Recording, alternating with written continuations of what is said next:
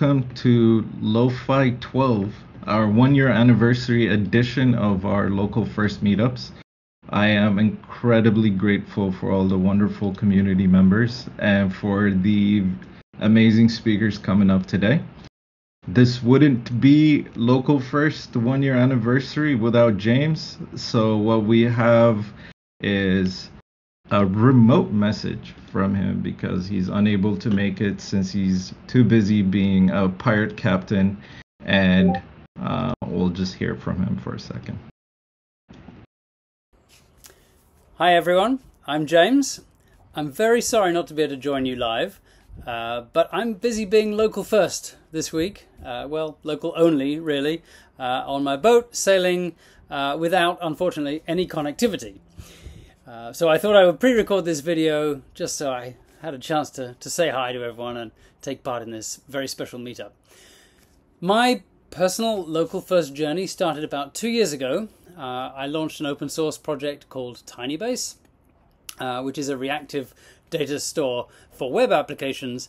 But just a few weeks later, I saw what is now the famous essay by Jeffrey Johannes and others about Riffle, which is their reactive relational database for local first apps.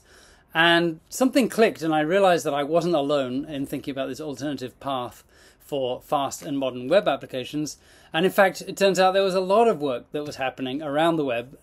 People had similar ideas and were trying to put this kind of concept together. But I will say at the time, there wasn't a lot of structured information about how to build these apps. So I took it upon myself to gather some links and some documents and some essays and some videos, and I put them all together into a website for other folks to read, and localfirstweb.dev was born. So to be clear, my contribution was very humble, just a little bit of HTML really, but it was Jonathan who really saw the potential of this nascent idea and poured his heart and soul into it, taking on the site, launching the Discord, the reading groups, and of course running these meetups. It has been truly staggering to see how fast this community has grown and how much interest it has been getting from developers around the world. People who are looking for new ideas, new ways to build things, and to change the world you truly need a movement, and the momentum of this movement looks absolutely strong enough to be able to do so. But more than anything, it's been truly humbling to see the contributions that Jonathan himself has made. And really all I want to say at this point, and I hope you all join me in saying so too, is thank you, thank you, thank you, Jonathan, for everything you've done for this community, and long may it continue. And with that, I'm going to get back to sailing, and again, I hope you all enjoy this very, very special meetup. Take care.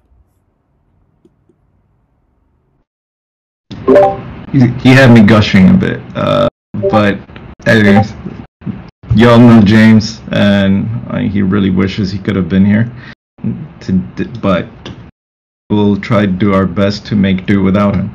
So on today's agenda, we have, like I said, a fantastic set of speakers, but I'm personally very excited for Martin Kleppmann's talk today.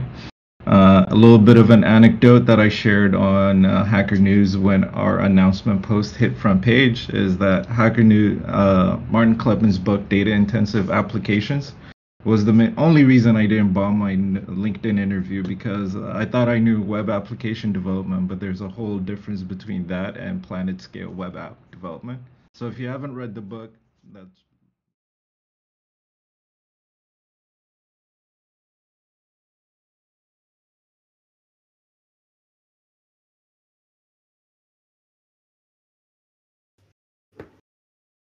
Hello. Slides are showing up, right? Yes. Okay. Hello, everyone. Well, yes, it's very exciting to be here. Thank you for coming along. I guess the first thing I will mention before I get started with my talk is that there's a local first conference happening soon at the end of May in Berlin. And this is just being announced today. You can find the details at localfirstconf.com. I take absolutely no credit for this. I'm not involved in organizing it. It's a couple of members from the community doing the organizing. So I'm really grateful to them for putting together this in-person event. I will be speaking there, so You can meet me there in person if you like, and several others from the community as well.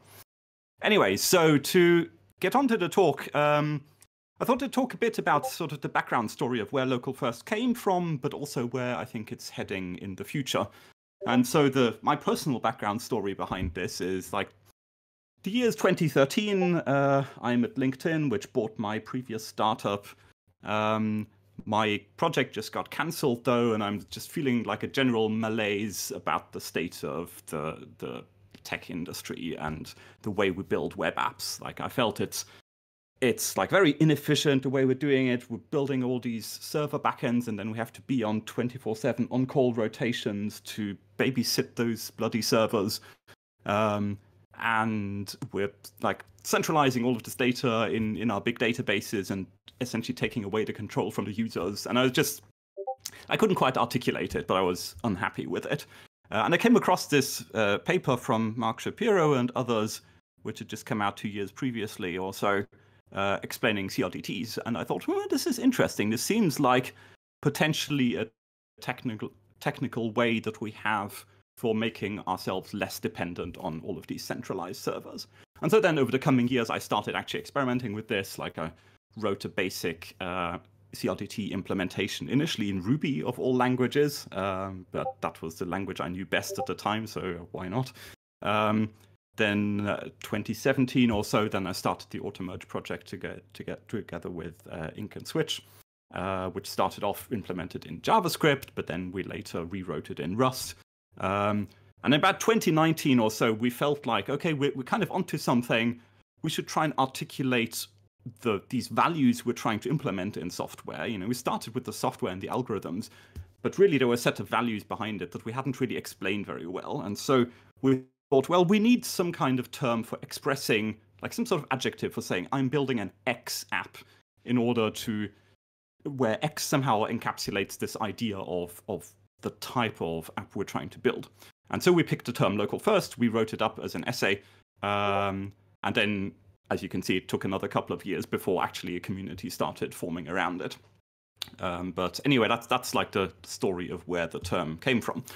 And so maybe this is a good opportunity to clarify a little bit what I think about when I mean local first, because the term offline first had existed for several years prior to us coining local first. And obviously we were familiar with that term, and we initially wanted to just use it, but we felt it didn't capture everything that we wanted. This idea that the software works without an interconnection it's important. It's an important part of local first, but it's not really the core idea. Also, like using CRDTs, you know, it's a technology. It's kind of incidental. Really, that's not really the core thing behind local first either. Also, like whether it uses cloud services or whether it's peer-to-peer, again, it's not really the primary thing. In the local first essay, we tried to articulate these 7 ideals, which sort of explain the goals and properties that local first software can have. And you've probably read those, so I won't reiterate them. But that was like our first attempt. And I think now we're starting to further understand it. And actually, we're starting to be able to explain even better what the core is of local first that we actually want. So for that, maybe we can travel even further back in time to 1987. And Leslie Lamport, who you might know is one of the legends of distributed systems research, he was annoyed with the distributed systems that he was working with at the time. And he wrote in a grumpy email that a distributed system is one in which the failure of a computer you didn't even know existed can render your own computer unusable. And so I would say, well, this is not really a characteristic of a distributed system. It's a characteristic of a badly designed distributed system. And one way we could formulate local first is we say that it overcomes this problem of Lamport. In local first software, the failure of a computer that you didn't know existed should never prevent you from working. So you should always be able to continue working on your local device, but also, of course, be able to share and collaborate with other devices. So that idea of being able to work offline and this idea of local first, the idea of offline first is a requirement of local first. So I would say that if you have a local first app, then it must work offline, but it's not necessarily true in the other direction. If you have an app that works offline, that doesn't necessarily mean that it's local first. So what else would it mean for something to be local first? Well, also, it needs to be collaborative, or at least multi-device. So if it's local only, I would not call it local first either. But moreover, maybe the most salient part of local first is if the app stops working when the company that made the app goes out of business and shuts down all of their servers, then it's not local first. So local first encodes somehow this idea that the users must be able to take control of their data and not have that data held hostage by some company that might go out of business. So having the data only stored on one company's servers is just out of the question. That cannot be local first. It's a bit better if you have maybe an open source server, which then at least you could migrate to your own self-hosted server. But, running your own server is kind of a chore as well. And for many people don't have either the skills or the inclination to run their own servers. A lot of people suggest peer-to-peer, and that's kind of more promising, but it always has these problems of it doesn't work when all of the nodes are offline. And moreover, there are all these problems with NAT traversal and firewalls and so on. Getting peer-to-peer to work reliably is just pretty hard. So really, I think there are other technical architectures that are possible which enable this kind of this vision of local first. So let me put it this way. Imagine a future in which on your device you've got several local first apps, maybe a local first spreadsheet, a local first graphics app, a local first Kanban board, whatever, a whole bunch of those apps. And now, well, how do those apps synchronize from one device to another? Like, basically, I don't care how that synchronization works, okay? I just want my data to appear on all of my devices, and how that's implemented is really irrelevant. And in particular, I don't really want any of the cleverness of any of the application logic to live on any servers anyway, because I want the app to work locally on my own device, which means all of the interesting logic of the app has to be in the client side anyway. And so really, the synchronization procedure should just be irrelevant. Now, how would you actually build this? Well, if you're sort of born and raised in the web development sort of mindset, well, you would probably build a syncing service for your own app. Okay, you would build a backend, you would hire a backend team, and you would set up a syncing service for your spreadsheet app or for your graphics app. And that's what web apps have been doing for decades. And let's not do this. This is terrible, and it's we really don't want everybody to have to build their own backends. What I think local first enables is that actually we just, because all of the clever stuff lives client side anyway, the syncing service can be very generic and very simple and just do the bare minimum necessary to shuffle some bytes from one device to another, basically. So this we can then have a single generic syncing service that can be hooked into many different types of apps. Many different types of local first apps can then use the same service as their syncing backend. We can make the protocols for the syncing service open standards and independent of any particular app so that any type of app can use it. And this is now very, very valuable because it means, rather than just having one service, you could also imagine, for example, AWS hypothetically in the future runs one of these syncing services for local first software. But if you don't like it, if it gets too expensive, if they change the terms of service, if they lock you out, whatever, just switch to Azure's hypothetical future syncing service. And they will charge you a few cents per gigabyte, just like AWS charges you a few cents per gigabyte. And this would be a wonderful future in which you can very easily switch from one syncing service to another for each app. And the app developers don't even need to care which syncing service you're using because it's just abstracted anyway. And the syncing service from different vendors are interoperable with each other because they speak the same protocol. And moreover, now it makes sense to have peer-to-peer as part of the mix because peer-to-peer can do some certain things that cloud services can't. So for example, if I'm in a rural location, I've got my laptop and my phone right next to each other, but I don't have internet connection on either, I should be able to just sync between my two devices locally, right? It doesn't make sense that everything has to go over the internet via AWS US East 1 in Virginia. So we want to have peer-to-peer as part of the mix, but we can't rely on peer-to-peer as the only syncing protocol because it's just too unreliable. And so having both cloud and peer-to-peer in the mix of syncing options really seems like the best way forward here. So this is great for users. It's great for users if they can switch out one syncing service for another. Because yes, if one provider goes bust, then that's fine. Just switch to a different one. No problem at all. But crucially, I think it's better for developers as well, because if you don't have to build your own backend, in this sort of local first world, it would be insanity to write your own backend, because why would you? It would be like writing your own Postgres. Who would write your own Postgres if you want to build an app? No, you just take Postgres off the shelf and use the existing thing. There's no need to reinvent the wheel. And likewise, for a syncing service for local first software, there should be no need to reinvent the wheel and build your own syncing service. So that means you just don't need a backend team. You don't need people to be on 24/7 on-call rotation, pager duty, because somebody else is dealing with that. Somebody else's problem. This is wonderful.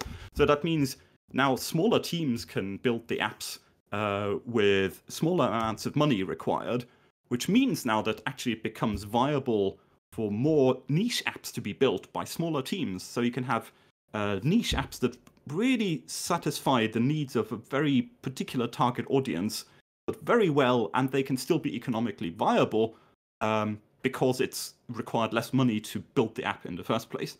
And so this is powerful because it changes the entire economics of app development. It changes what is possible and what is not in economic terms. And the technology is just an enabler for all of this. But the big impact from this stuff happens because the economics change. And so yes, so I think sort of peer-to-peer is part of the mix, but not the only thing. I think we will still need these cloud services. In terms of the technology that we can use to build all of these things, so I've been working on this CRDT implementation called AutoMerge for a couple of years now. But of course, lots of other people are building other local first libraries, systems, protocols, products, etc. And that's a good thing. I think it's really important that we have this ecosystem of lots of people building different types of tools for different types of apps, because it's very new stuff. We don't know yet what is going to work and what is not going to work. I think eventually we want to head down this path of having open standards for the data synchronization protocol. But right now, I think it's still too early because we don't know what the right protocol is yet.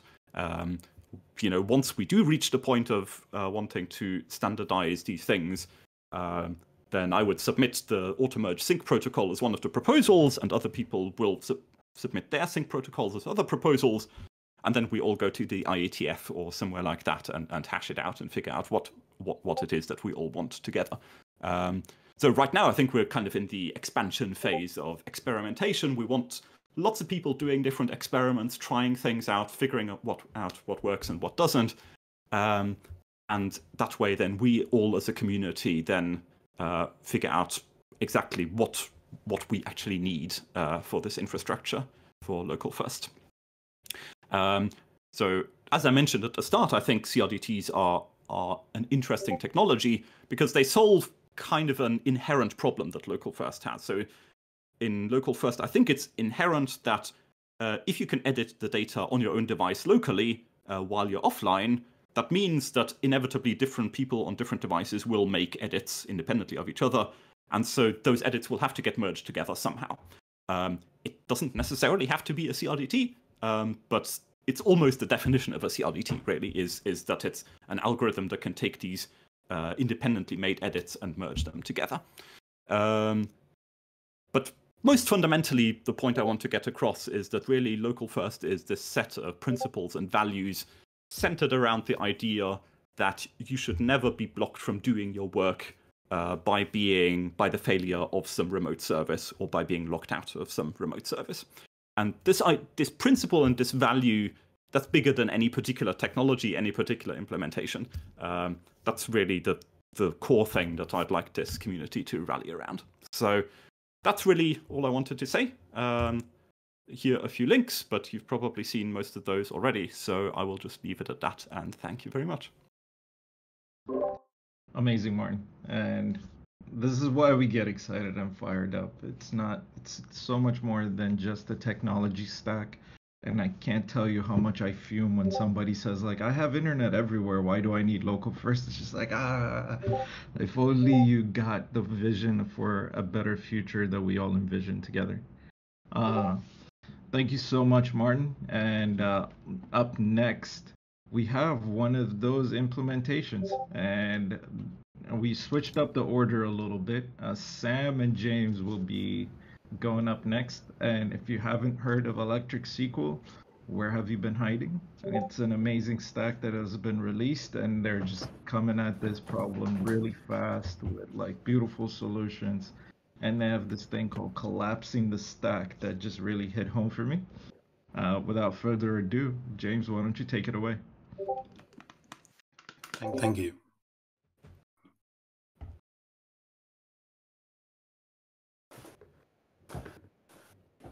So I guess when Martin, that was such a cool talk. So look, thanks so much. And I guess when Martin talked a bit about kind of where local first came from and the sort of principles behind it, what I wanted to talk about with this talk is a little bit about what it fits into in terms of the evolving software landscape.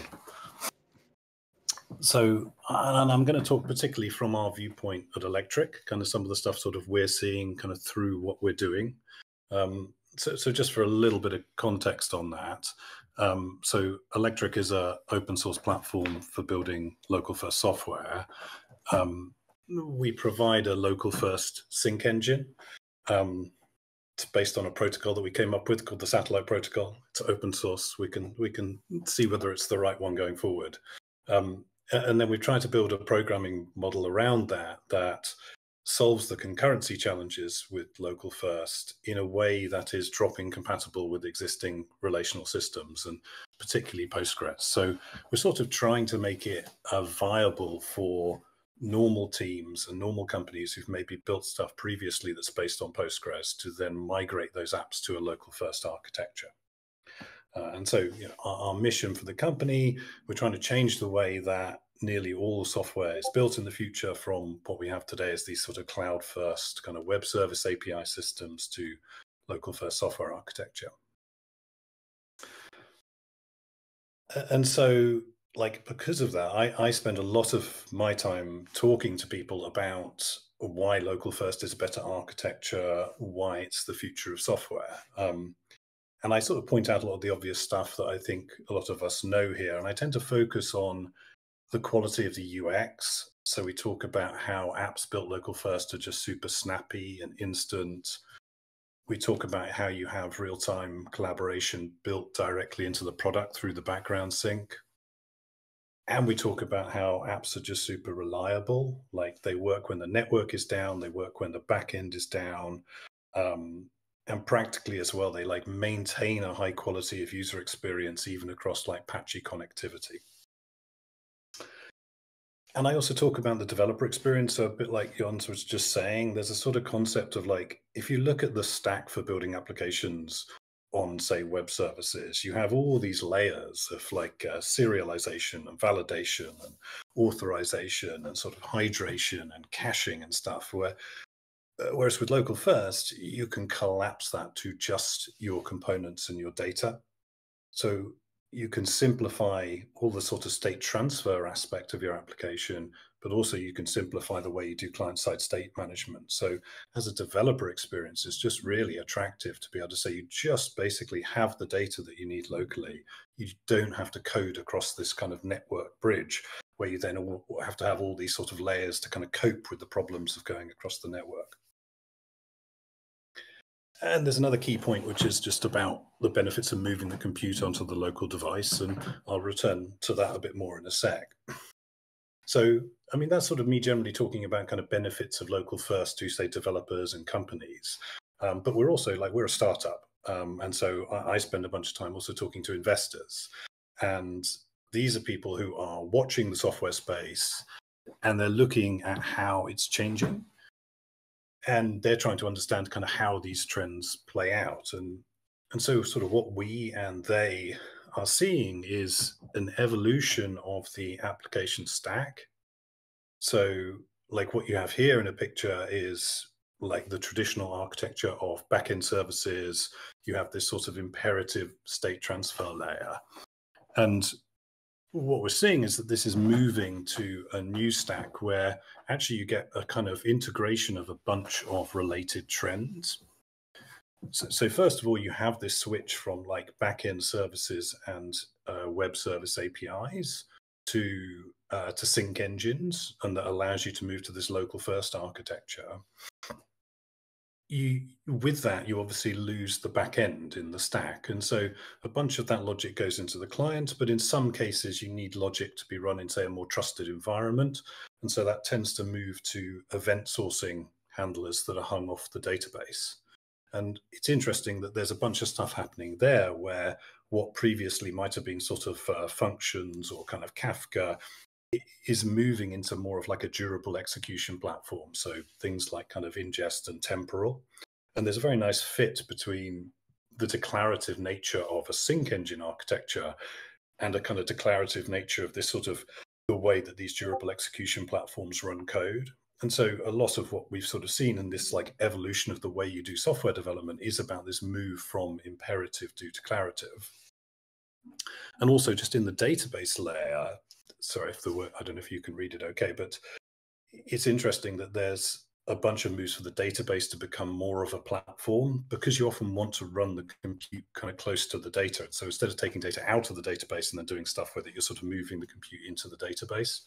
And so in Postgres world, you've had stuff like all the cloud managed Postgres, like Aurora, you've got like serverless stuff like Neon, you've got kind of backend as a service platforms like say Supabase. But you've also got like a bunch of new platforms coming along. So things like Nile, Omnigres, Tembo, where they're all sort of turning the database into more of a platform. And so in a way, all these things kind of fit together. But then, of course, you have like the main thing that is changing software right now. So the elephant in the room. And by that, I don't mean this elephant, and I don't mean this elephant. I'm talking about AI, right? And so this was like the title of the talk here about talking about local first AI. Because if you're focusing on how software is changing, it's getting smarter, right? And people are building AI into their applications and particularly integrating these type of large language model capabilities. And so, I mean, just to load up on it, right? What are people doing with AI? So you're building these kind of chat interfaces, talking to models. You have like similarity vector search. So this is an example of Spotify, how like they're changing their navigation based on vector search to find music.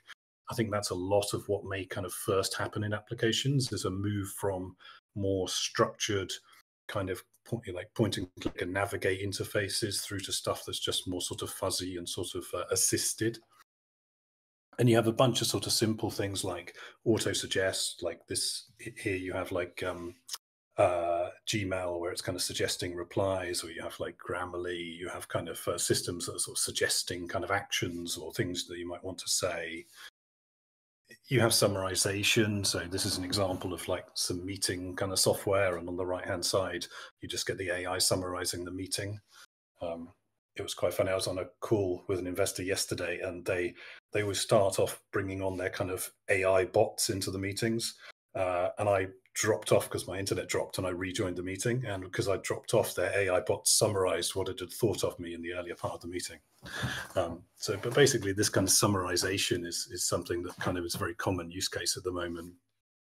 Then you have this sort of co-pilot kind of stuff where large language models are very powerful, but also they're not perfect, and they get confused and they hallucinate. And so you have a lot of these applications where the pattern is it's sort of like generating something for you, but you then come along and kind of maybe fine tune it to make sure it's correct. And obviously coding is just a kind of key one here. And this is from like console.dev. And then you have more of the sort of promise of the future of these sort of AI agents and kind of assistants being built into the software. So there's a lot of stuff happening in like kind of lead generation and sales, where people are deploying these kind of slightly spam agents out onto the internet. And so kind of whatever you think about this stuff, and I imagine most of us here probably think that these kind of sales agents can go and burn in hell. But it is unarguable that AI is a big part of where software is going. It is kind of like digitization Mark II.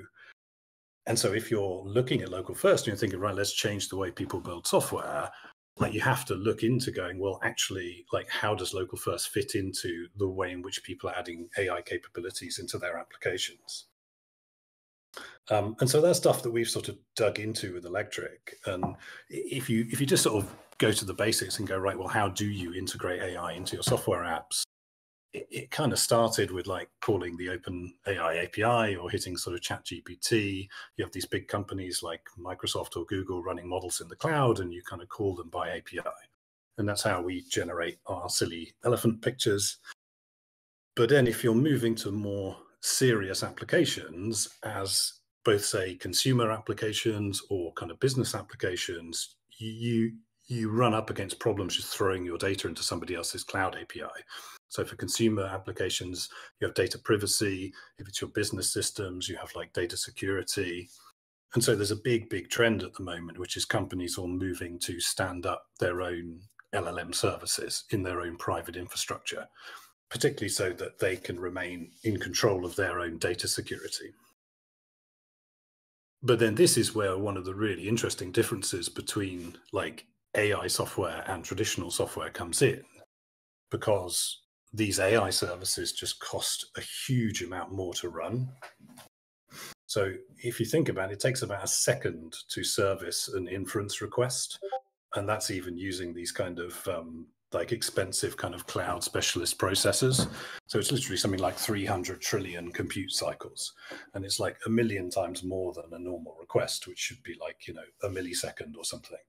And so it's like 1,000 times more expensive to run these type of services than to run traditional software. And so just because of that kind of cost concern, what's actually happening is that a lot of the big companies are trying to move to a model, which is very interesting to us, where they're running the AI locally on the user's device. Because instead of hosting these LLM models in your cloud where you have to pay for the inference cost, if you run the model on the local device, then there is no cost. And so it can just eliminate this massive cost of standing up these applications. And if you think about something like a consumer app, like maybe for a business application or something, and you have 1,000 users, it doesn't matter so much. But say you've got 20 million users and you're putting a customer support agent in your app, the costs are just totally prohibitive. So unless you can run the AI locally, the economics of integrating this stuff just don't add up. And so kind of if you look at like, right, so how do you get this stuff to run locally on the device? You have the aspect of the chips. So you have companies like Apple and Intel are sort of scrambling to put neural processing units into all of your computers and your phones. You have the models where you have companies like Facebook and Google competing to create performant models that can run in like a sensible amount of memory and can be loaded in and out of processors quickly and run inference fast on device. So you have stuff like this week, Google just released Gemma, which is like a smaller open version of Gemini, their sort of ChatGPT competitor. And then you have this aspect of the data, because also what's happening with these more serious LLM applications is that they're feeding data into the model using techniques like retrieval augmented generation, or RAG. And they're using RAG because it addresses the factuality problem with hallucinations, kind of models making stuff up. And importantly, because then it allows the models to access fresh data that wasn't in the training set. So you can make an AI system that knows about like today's share prices, your sales AI knows about your CRM system, your coding assistant can know about your private repos. But then, of course, if you're running the AI locally on device and you have that data in the cloud, you've got this big gap where you go, well, how do you get the data locally onto the device? And so if you're looking at that in terms of sort of architecting these new AI-enabled applications, you're not going to build that on like yesterday's architecture. You're going to build that on this kind of sync engine architecture, which is the way that things are going. And so what we see then is an opportunity to integrate the kind of local first sync engine that we have to provide data to the local AI with this kind of liveness and freshness. And it's in a way, it's a really nice kind of driver for a local first architecture where you actually have to have the data on device in order to be able to feed it into the models, which you have these external economic drivers to be able to run on device. And so sort of digging into this has then led us down some quite cool avenues. Like one is that because we start with Postgres, is integrating embeddings into the relational data model. So specifically using PG vector. And certainly for me, it was a kind of real light bulb moment where you go, it's just a foreign key relationship between like your main data and your kind of embeddings. It's like a full text search index maybe. And so you don't have to have like one system, which is sort of traditional structured data, and another sort of vector database system to run AI. You can integrate both of these things into the same real-time reactive data model. But then, of course, that raises the question of how do you get Postgres to run in the client locally?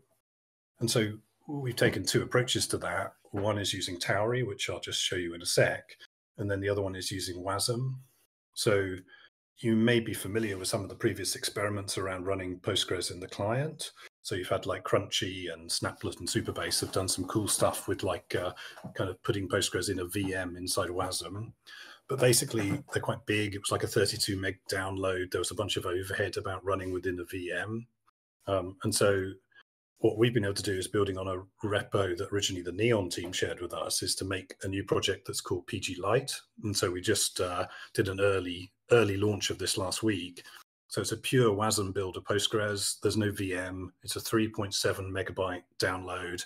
It runs in the browser and kind of Node bar other JavaScript environments with persistence. And you have the potential to compile extensions into it. So through this, you can get PG vector into the client, and you can do this hybrid vector relational sync between server-side and client-side. And then the other approach that we've taken is putting Postgres with PG vector in the back end of a Tauri application. So Tauri is like a super cool desktop and mobile app packaging system. It's a very cool way of building local first applications. And what's nice about the architecture is it has like a web view front end, and then it has a Rust back end. And that's quite cool because you can kind of run whatever you want in the Rust back end. And then you have this kind of messaging bridge from your kind of front end web application to talk to it. And so we put Postgres with PG vector in the back end of the Tauri app with fast embed, which is a vectorization library, and Ollama, so a 7 billion parameter open source model. And we built what is basically a fully open source local AI stack using Electric as the sync layer to get data onto the device to run local RAG. So I'll just jump into that now. Sam, you'll have to forgive me that I'm going to talk over your demo here.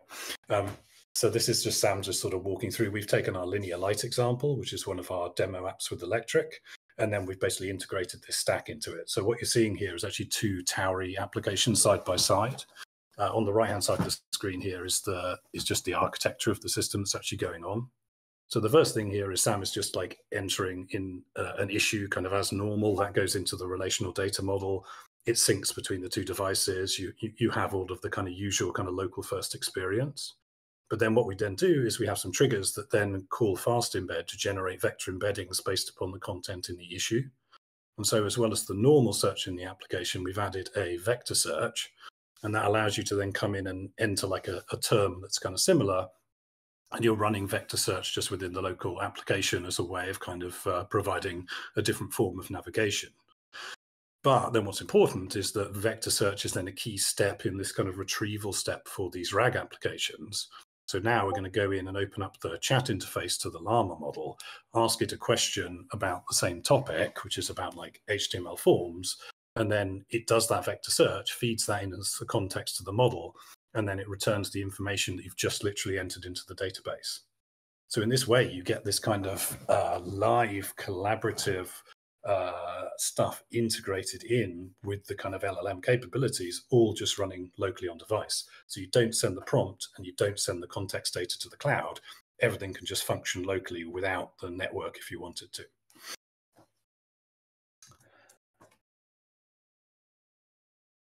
So Sam's here, and this was kind of mainly his work that I'm talking about, and it's super cool. And he's going to be available in the Q&A if you kind of want to dig into any of the technical details, and also just on the chat now. I'll just finish up by going, like, if we just zoom back out for a moment, what I wanted to show with this is that local first as like a software architecture isn't just relevant for apps like, say, Figma or Linear. Like, in a way, it isn't just the best way of building the types of applications that we have been building in the past.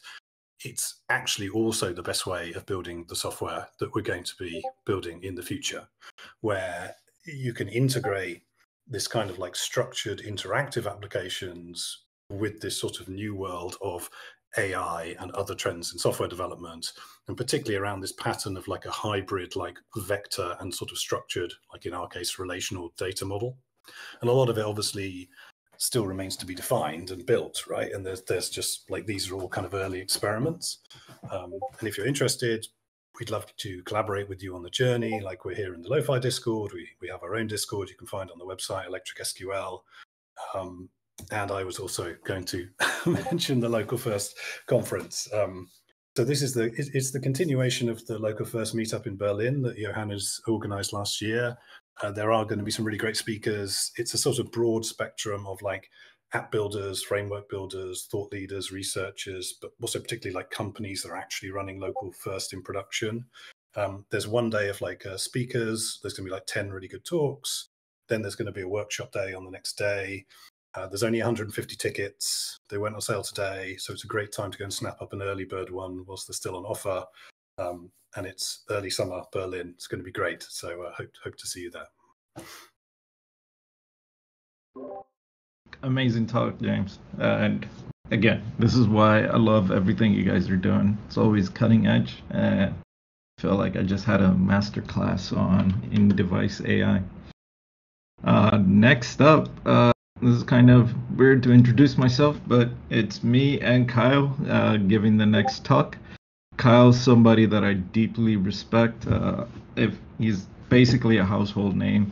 If you haven't learned something about JavaScript from Kyle, you probably haven't read one of his books then. But he's critically acclaimed and one of the best people that, surprise announcement, that I am now proud to call as a co-founder. We're joining forces to keep things moving forward and re-envision the world we're in today.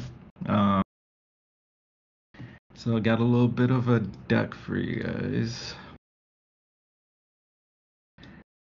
All right. So let me start by sort of listing out the motivation for the talk and who it's mainly geared towards. Through our community, we have exposure to some of the challenges people face, and personally, I've had to try and build a local first authentication scheme and have run into pitfall after pitfall.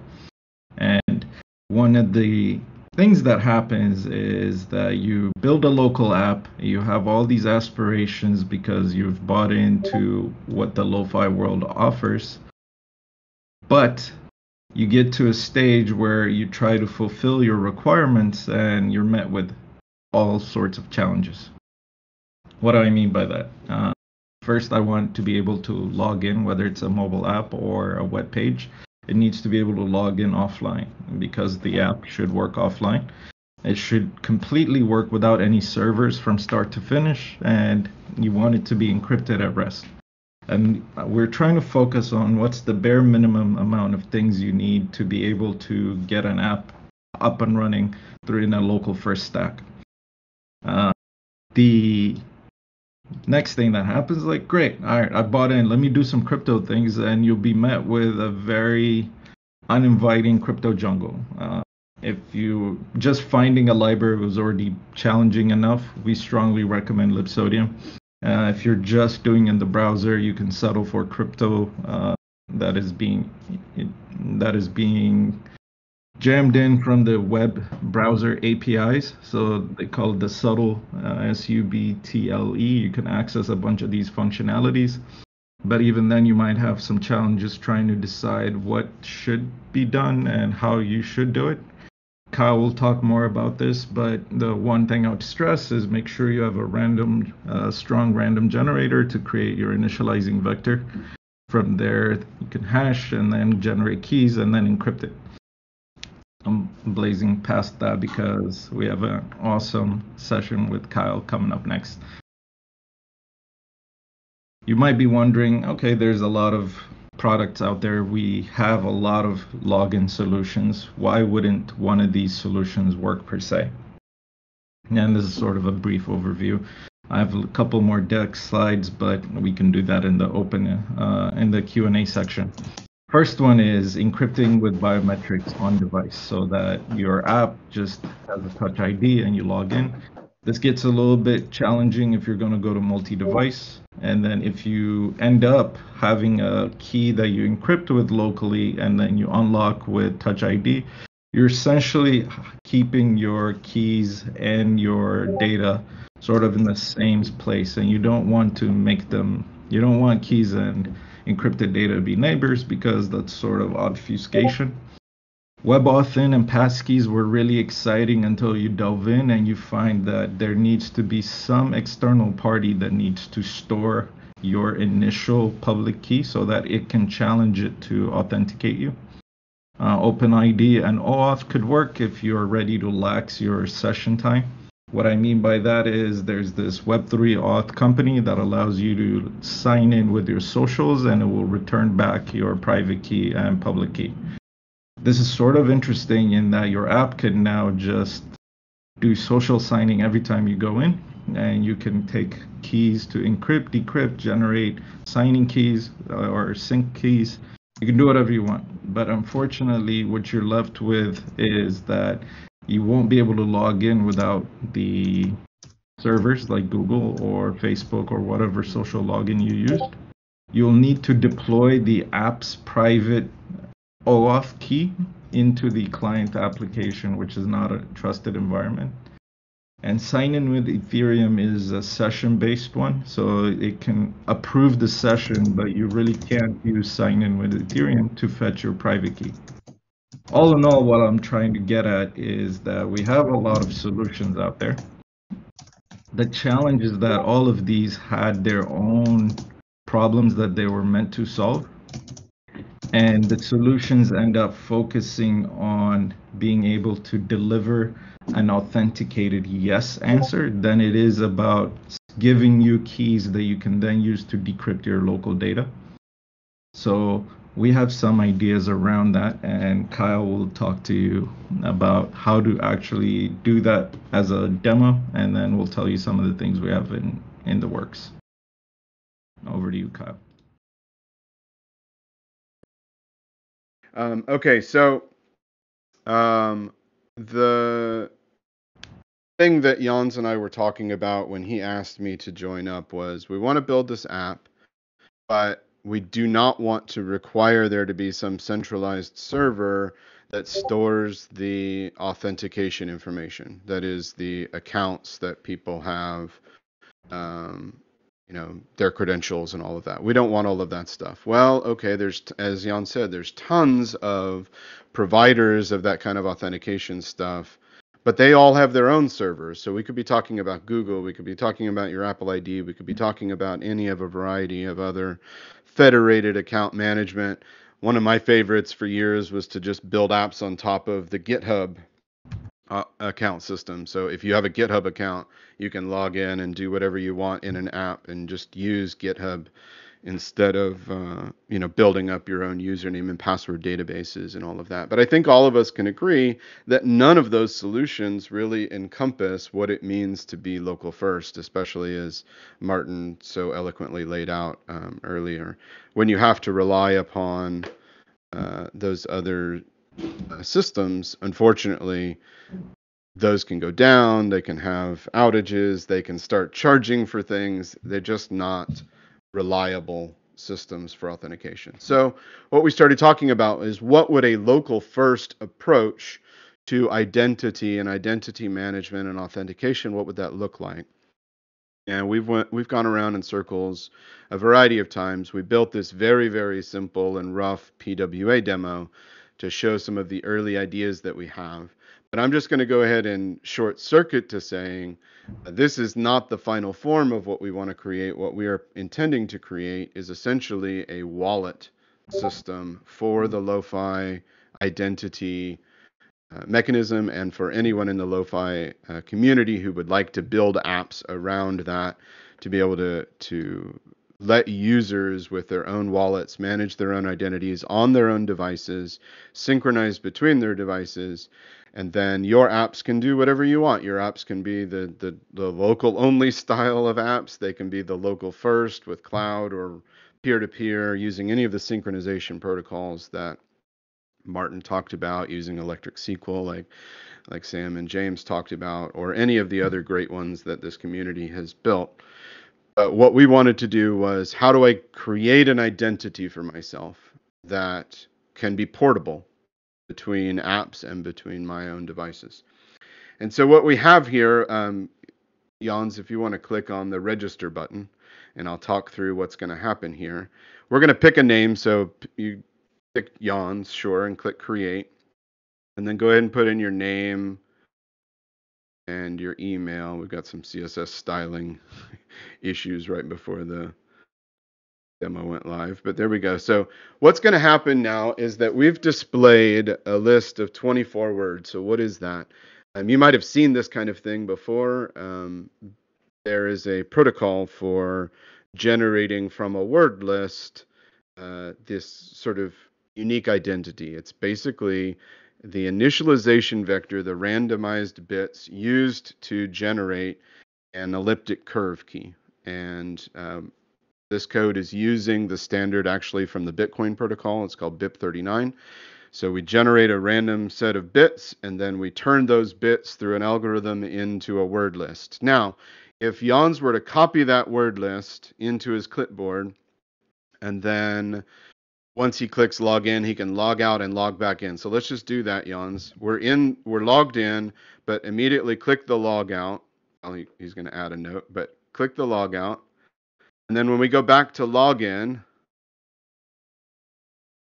and he selects that profile and pastes that same word list back in, the app lets him back in. The demo app lets him back in. Now, what you're not seeing under the cover is we don't have developer tools open, but all of the data, the registration data, the notes data in this demo, all of that is being encrypted by that identity that is represented by that word list.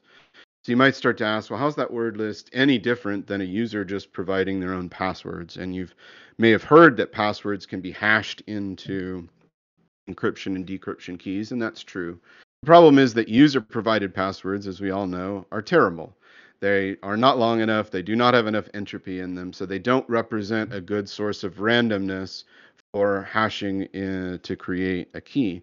And this word list is true randomized bits, and just the word representation of it. So a user could, in theory, manage their own identities across their own devices, doing exactly what I just described, doing copying and pasting their unique word list and using that across their devices. What we wanted to do was actually start to reduce some of the friction of that, because once I do it on one device, the very next question I have is, how do I do that on my phone, or how do I do that on my tablet? And we want to reduce that friction, and that is eventually what will get rolled into a wallet app. That's our intent. But for now, it's just in this app. So what we're going to do is, if you click the Provide Sync button there, Jans. Yeah. Do we want crowds to jump in on this as well? Or? Yeah, I'm going to tell everybody in just a minute, but just click the Provide Sync. Okay, now everybody maybe close your developer tools so that everybody can see the full QR code that's happening there. What's happening here is what's sometimes referred to as an animated QR code. But what this is just a series of QR codes that are being generated and shown through serially. If any of the rest of you that have the demo open go to the Receive Sync, it will open up your camera on your device, and if you try to scan that QR code, you should see Jans's account pop into your device, because this is including both the credentials and the data. And so what's happening here is we're just taking the big, set of your account data in a string form, breaking that up into QR codes and displaying them by frames, and then we're having a reader on the other side that reads it. Now, there's lots of different ways that you can transfer data between devices. This just happened to be one choice that we made. Obviously, there's Bluetooth, there's other peer-to-peer networking protocols that are in progress, and there's even more interesting demos, like, for example, using sound and things like that. But basically what we're talking about is that we want to make it as easy as possible for a user with their set of credentials and information on one device. And by the way, that doesn't necessarily need to include the account data of an app. It's just who I am and how I'm referred to across the network. That's what we're talking about. We want to make that so I can take that with me onto all of my devices. And we don't make a lot of changes to those credentials, so we just want to reduce that friction enough that I can hold up my phone to my laptop and scan in a frame and in a few seconds be synced, or make a Bluetooth connection between the two, etc. Once I have my wallet synchronized across as many of my devices as I want, we then need to make it very easy for you to use your account identity to get into an app that's built around that authentication system. So what Jans and I are doing with our startup is building the first app that will use the LoFi ID wallet concept, but we're hoping lots of other people in this community will want to get behind that. It's very early, so if you have thoughts on what you would need the identity to include, effectively at the lowest level, it's simply a key pair. It's a public-private key in the encryption scheme that represents you. Your public key is actually what represents you on the network, and your private key allows you to decrypt information that's sent to you. So we are encrypting locally, and we would recommend all other LoFi identity-based apps would encrypt locally, but of course that would be up to you. You could simply take somebody's key and have a challenge that lets you know who they are, and you could forgo doing the local encryption if you didn't want to. But I think encryption at rest is a better default to go toward. So what we're going to be doing is creating this wallet app and creating a set of libraries that will be very easy for you to integrate your application without writing your own synchronization code or anything else like that. You'll be able to take somebody's portable identity from their wallet and authenticate them into your app, and then do whatever your app does great from there. And that's the vision of what we're working on next. So over the next few months, we plan to be rolling some of that out. Any of you here in the community that are interested in this space and would like to participate or maybe be an early adopter or just give us feedback on what you think those identity management needs, definitely speak up. We're interested. I will throw it back to Jans now.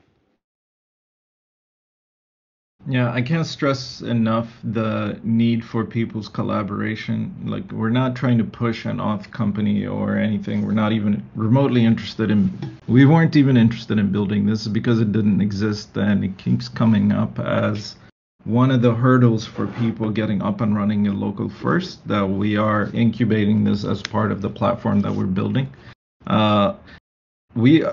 For what we're building, we're not really sharing the information yet. If anybody is interested in waiting to hear once we're ready to launch, I will drop in our Twitter in the chat.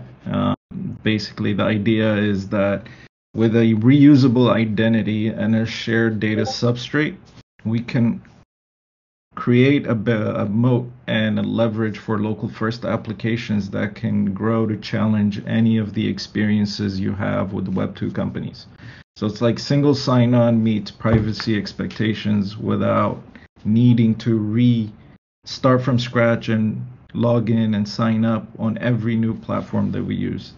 Basically, we call that the substrate. We'll share more in the future, but first we want to solve the problem of getting up and running with your own local first app with this identity solution. So give us your input, your feedback, and we'll also create a private channel for people who want to help build this out. Before if I could hop in real quick. Some people I'm seeing in the chat didn't really get it from before, so I'm going to try this one more time through my little camera here. If you have the app open and you want to try the receive sync to read some QR codes, I'm going to hold this up to my camera, and we'll see if any of you are able to synchronize this identity from my phone onto your device. That may or may not work. We'll see, but I'll just hold that there for a few seconds and see if anyone's able. I can share mine too if anybody wants it. Here, why don't I do with the big screen version of it? I was able to sync it, Jans. Okay, good. At least one person was able to benefit from It was Good just a dog. little tricky to get it aligned right in the square. That's a Um, little janky. So this should I is ask my the app, question now? right?